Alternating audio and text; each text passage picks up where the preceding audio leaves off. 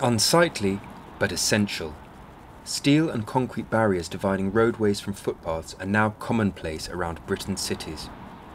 Erected in the wake of a series of terror incidents over the past 12 months, the structures are invaluable when it comes to public safety, but realistically stop short of providing a practical, long-term solution to the problem. Step forward, the Catclaw. Based loosely around the principle of the cat's eye, the Catclaw is a fully integrated, pressure-sensitive device designed to puncture a vehicle's tyre should it move into an area where its presence is unwanted.